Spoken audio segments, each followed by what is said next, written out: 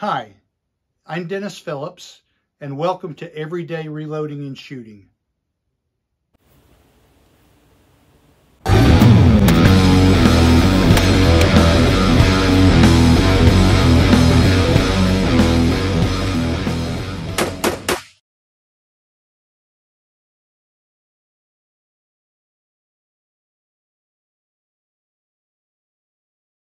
In this video, we'll be testing the 140 grain Sierra Match King bullet using Hodgdon's H4350 powder. We will also be using the data developed from Ultimate Reloader's 10-shot load development for 6.5 Creedmoor. There's a copy of that chart shown here. The loads that we'll be shooting will be 39.3 to 40.7 grains of powder. This is the target we'll be shooting. So let's get with it and see how it goes. There's a link in the description below to where I shot this same load using a 140 grain ELD-Match bullet by Hornady. These are with H4350 powder, and this came from Gavin 10-shot load development, and these are the areas where those loads flattened out. So I shot these with a 140 ELD-Match. This is a 140 Sierra Match King, so we're going to shoot these and compare them to the ELD-Match to see how these do. And depending on how they do, then we're going to start working on seating depth for these. Today I'll be shooting my Sako S20 6.5 Creedmoor rifle. It has a Athlon Talos 6-24 by 50 rifle scope, but I'll be shooting 10 5-shot groups, 50 rounds total, each one loaded at a different charge, but I'll be shooting 2 5-shot groups at each powder charge. So let's get going and see how they do. I'm going to first fire 3 barrel warmers, and then I'll start the groups.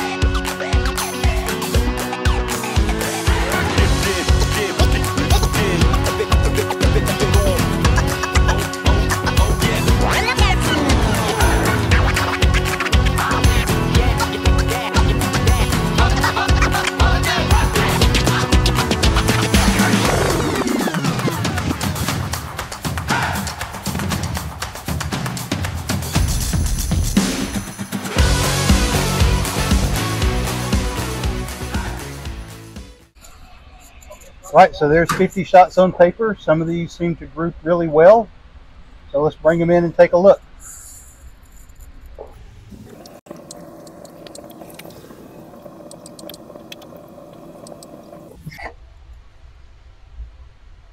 Okay, I'm pretty pleased with most of these.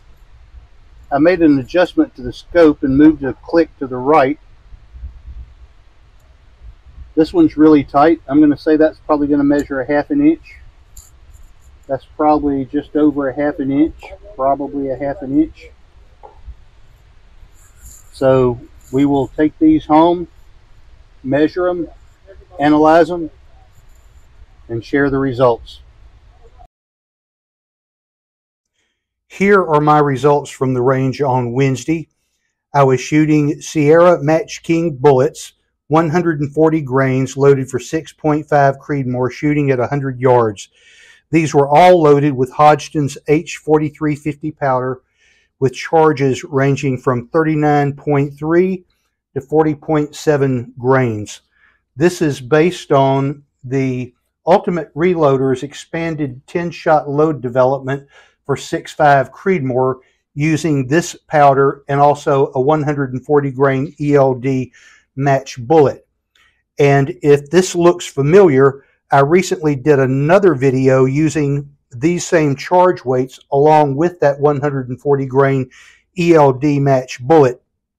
And what I'm doing is I'm comparing the various rounds at the different charge weights, trying to find a load that I can develop and focus on. Once I find a load that groups well, then I will focus on that group and experiment with the seating depth. And it looks like from this last outing at the range that the Sierra Match King has outperformed Hornady and Berger both. So here, what we've done is we've loaded 10 rounds each at these charge weights, 39.3 to 40.7 grains, and we shoot 2 5-shot groups with each of those charge weights, and then at the bottom we average those. So on target number 1 with 39.3 grains, we had an overall group size of 0.57 inches, with the best 4 out of 5 being at 0.39. The second group shot at 0.91 inches, with the best 4 out of 5 being at 0.46. And we'll come back and we'll look at the average on those. At 39.5 grains, we had group sizes averaging 0.91 to 0.97 inches, with the best 4 out of 5 of 0.45 to 0.79. This was an excellent group at 39.9 grains of powder. We had an overall group size of 0.54 inches, and the best 4 out of 5 at 0.34.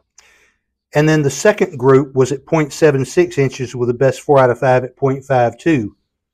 At 40.3 grains of powder, we had an overall group size of 0.59 inches, with the best 4 out of 5 at 0.43, and a second group at 0.75, with the best 4 out of 5 at 0.35 inches. 40.7 grains of powder seemed to perform the best. Our overall group size here was 0.44 inches, with the best 4 out of 5 at 0.32.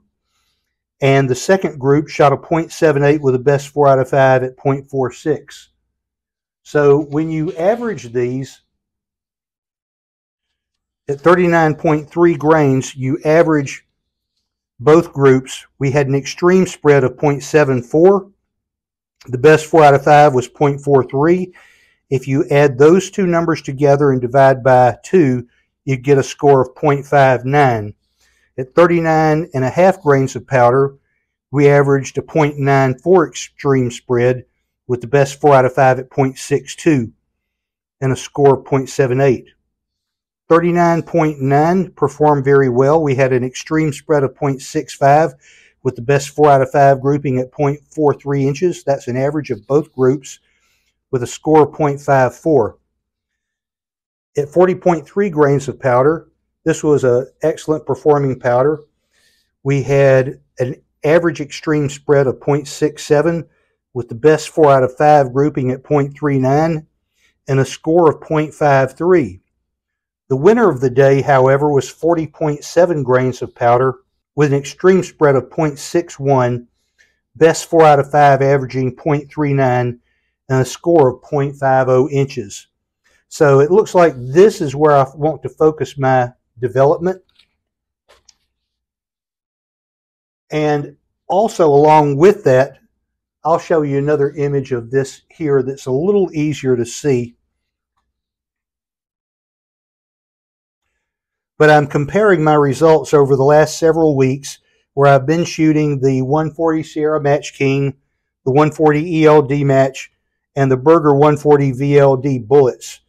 And here are the various charge weights that I have shot those targets at, from 39.3 to 41.5 grains.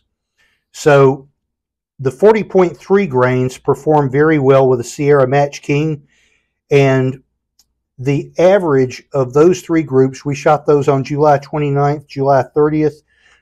The average of those three was 0.74. But at 40.7 grains, the average of three 5-shot groups averaged 0.62 inches. So much better.